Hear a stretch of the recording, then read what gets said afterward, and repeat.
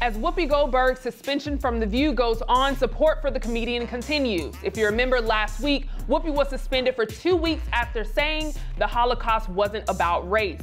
Now, many found Whoopi's comments to be offensive, which is why ABC temporarily took her off the air.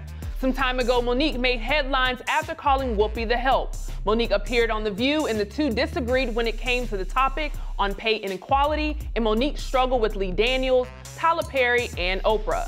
Whoopi told Monique that she could have schooled her in the business. Well, now that Whoopi is in trouble, it seems as though Monique could have schooled Whoopi about how studios and networks can treat and blackball their talent. Today we have our comedy hype analysts, Vanessa, Fraction, and Pierre calling in with Capone in the studio to give their reactions. But first, let's take a look at this clip. We've had this conversation, and I said if you had called me, I could have schooled you on what was expected. And when we did have that conversation, and what I said to you, my sweet sister, I said, Whoopi, at what point do we stop saying the next time? When I said Whoopi Goldberg was the help, let me tell you what I meant by that.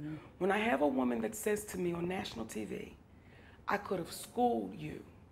Well, you wanted to school me on how I was supposed to work for free. I simply don't want that type of education. That's the education you're fine with. That's not the education I want, and that's not the education I want to pass down to my little sisters, saying, you just gotta do it. Let me school you. If they're not paying you, baby, that's called slavery.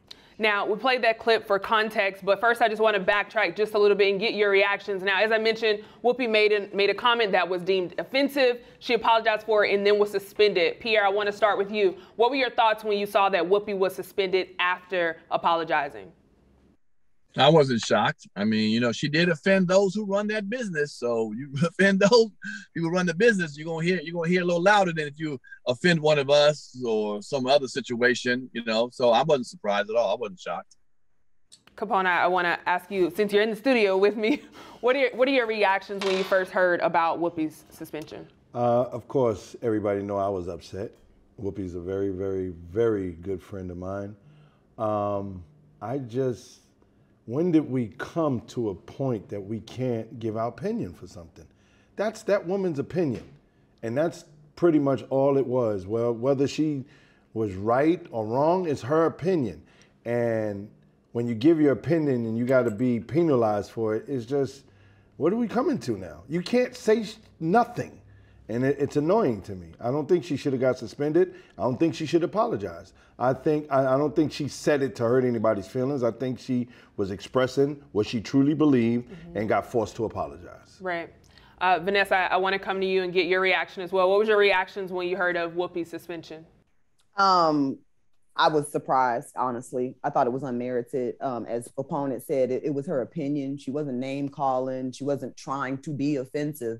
She literally was saying that, hey, this is what I thought that what this was about. And then when she stood corrected, you know what I'm saying? I think it's just fine to apologize. A lot of people do it.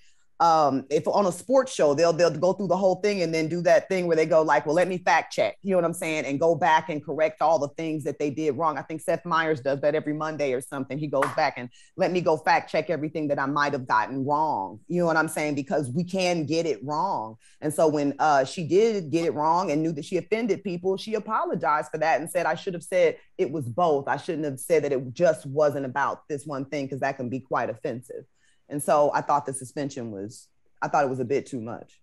Right, and I think this brings up a lot of people were kind of thinking the same way that Whoopi was thinking as well. I've been seeing, you know, in the comments and things, people saying like, oh, well, I didn't know that this would be offensive if I was to say it. But I want to go back to the video that we just watched with Monique as she explained what she meant by calling Whoopi the help, and, you know, saying that she could school Monique.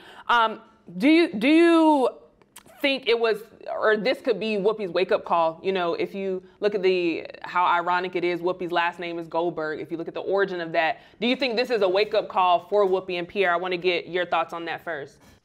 All right, I'll answer that, but I also was always wondering, my brother Capone, were you cool when Kanye said slavery was a choice? I mean, just his opinion. I mean, you roll with that. We shouldn't be, judged on our opinion. Hell no. Okay, hell no with that, but hell no. But he didn't say Kanye should get fired. Kanye's still doing music. He just had his opinion. I know. You're right. I'm just saying, as long as we have our opinions and not get judged so harshly. That's why I have my opinions on this show, and I shouldn't get judged so harshly, right? Because it's just opinions. You can get judged, you just shouldn't get canceled. You can say what you want to say. It's just like So Pierre, I want to go back to the question though. Do you think this is a wake-up call for Whoopi looking back on it? Yes. I mean, it's a wake up. I mean, you know, she knows that she's not untouchable. You know, she's gonna have to watch what she say, and you'll see if she's back on that show again, she'll watch what she says. So it's a wake up call. If she cares about that job enough, she'll watch what she says for the future, and I guess she'll know she can't just say whatever she wants. So yes, it's a wake up call. Vanessa, I'll bring that same question to you. You know, looking at the video, you know, referencing to the video that we just watched, and just seeing things how they've, you know, come out over time. Do you think this is a wake up call for Whoopi, and if so, why? I don't know. Just in terms of, I get what you're saying, where she is like, come on, what the hell? I got a 2-week suspension. You know, I don't know if that's based on kind of Monique's comment about see how you to help, you know what I'm saying, or whatever, or are we just in that sensitive time where no matter who on that panel would have said that in a strong sense of saying like, no, it was not. Because you know what I mean? She said her opinion. Then when someone said, well, no, it was about race. She was like, no, it was not. It was about humanity's injustice against, you know what I mean? If anyone on that platform would have doubled down on it or whatever, would they have been suspended? Probably so. So I'm not sure if it's just her wake-up call or is it the wake-up call for us as we keep seeing like, damn, how sensitive are we going to get? Right. To where no one can make a mistake, apologize, and not have to, you know what I mean? Come on. Right, have to, and then Capone, I want to get your thoughts. I see you over there. Do you think this is a wake-up call? What is a wake-up call? That's the key question to me. What is a wake-up call? Is the wake-up call white people telling us you're black and we own you? I mean, what is the definition of it? I keep hearing it all the time. I heard it with Steve Harvey. He got a wake-up call. I hear it with all of these people. We're black. We're black. And there's certain things in life that we should not be afraid to challenge. And that's one thing is speech. When you don't go about trying to hurt anybody's feelings or everybody's feelings that get hurt, do you get woke up? Like, okay, you can't say that, you know you're black and you're not supposed to say that. No, I don't know what a wake-up call is. I just think that somebody who has power wanted to show that she works for somebody and that's the way it is. Do you think it's a wake-up, or I guess, do you think certain celebrities forget that, you know, hey, I'm black and if I say this, I may get different? Because let me bring up an example. So you look at Joe Rogan right now, who's in the news. Joe Rogan said some offensive things, but he has the Spotify CEO standing behind him, saying, you know, I don't feel like silencing Joe Rogan is the best thing. Do you think that some black celebrities kind of forget that they're black when, you know, in certain situations where they don't maybe take that stance that you're speaking of? So if Joe Rogan would have got suspended, is that his wake-up call? Do white people get wake-up calls? That's all I want to know. I'm really... Go ahead, Vanessa, go ahead. I'm sorry, go ahead, Vanessa.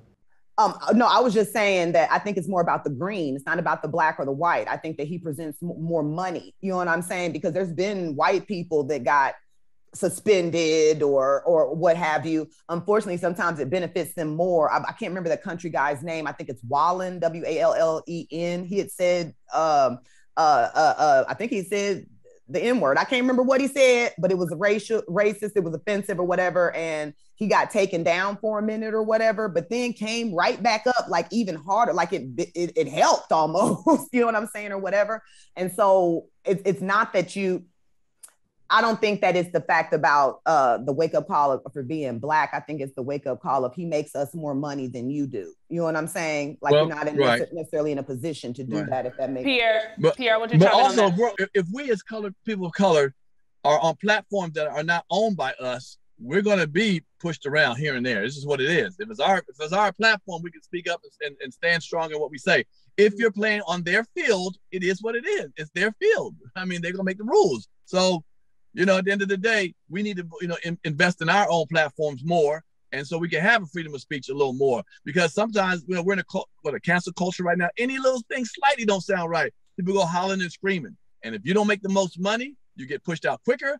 And if you're not on the right platform, you get pushed out quicker. So there we are. And Pierre, I think you bring up a great point. One more question before we close out, and I want to start with you, Pierre, right there. So in the clip that we just watched, you know, Monique was talking about how Whoopi said that she could have schooled Monique on how to operate, you know, in the business and do things differently than she did. So I want to ask you, do you think, you know, now that we're where we are now, that Whoopi probably should have supported and listened to Monique Sure. instead of being defensive. Sure. I detected no lies in what my sister Monique said.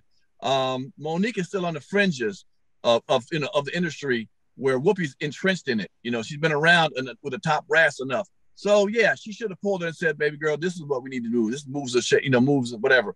And like Monique said, "Hey, I'm from the streets. Basically, I don't work for free. Now I don't tap dance. I don't play the game, and I respect that. And Whoopi might say, "Hey, this is how you got to play the game to get further on." It's okay if that's how Whoopi wants to do it. That's her way. If Monique doesn't want to do it that way, you got to live at the end of the day on your own decisions.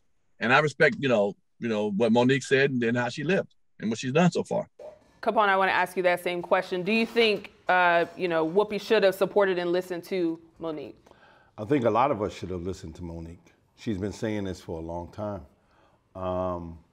Unfortunately, I agree with Pierre with saying it's their game. Yeah. We're playing their game. And as long as we play their game, they will make up the rules. I mean, nobody is, everybody can be touched. I mean, look at Bill Cosby. We can go on and on. You could say it's one thing, but we all know that he tried to buy NBC, and that's why he wound up in prison. So, as long as you play their game, you're going to play by their rules until we make a difference. And Monique is not probably getting all the parts that she should be getting because she's a great comedian, great actress. She's a great person. But once you speak up for yourself, somebody tries to shut you up. And they get together. And that's my problem, is that we don't get together. Vanessa, I want you to chime in on this one. Looking back, do you think Whoopi should have supported and listened to Monique?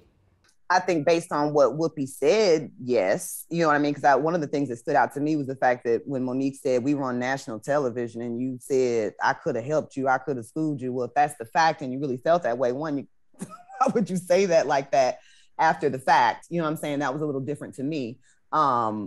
And yeah, you should have called her then. And if she wanted to accept, your advice and go down that path, then she would have had that option. But to, kind of say after the fact, I could have showed you how to do it different, it just doesn't seem very supportive at all. You know what I'm saying, or whatever. And as far as Monique standing in her truth, I feel like, as Pierre, I believe it said at first, everybody has to do what's right for them. You know what I'm saying? Whether it's playing the game, if you will, you know what I'm saying? Or, you might be that person that, hey, this fits me. I don't mind doing X, Y, and Z to get to this point, because I know that if I do this, this, and this, it's going to pay off in a way that's going to be super beneficial to me later. And I think as entertainers and anybody, sometimes interns, of course, what do they do at first? But I think Monique's point is, I'm not an intern no more, so I shouldn't have to, be paying dues play on my own terms. At what point does that cease? And so, and maybe Whoopi was just saying, I feel you, but there was another path you could have went down to get the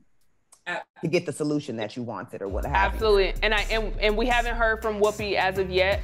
Since then, she hasn't quite said much, but I think as this continues to unfold, I do hope to hear from her and kind of see how things turn out. But as always, I appreciate you all for chiming in. You heard from us, now we want to hear from you in the comments below. What are your thoughts about Whoopi's latest suspension? For Comedy Hype News, I'm Symphony Thompson.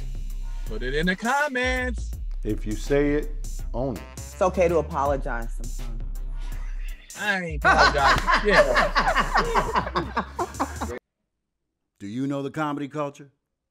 Play Comedy Hype, the game. Out now.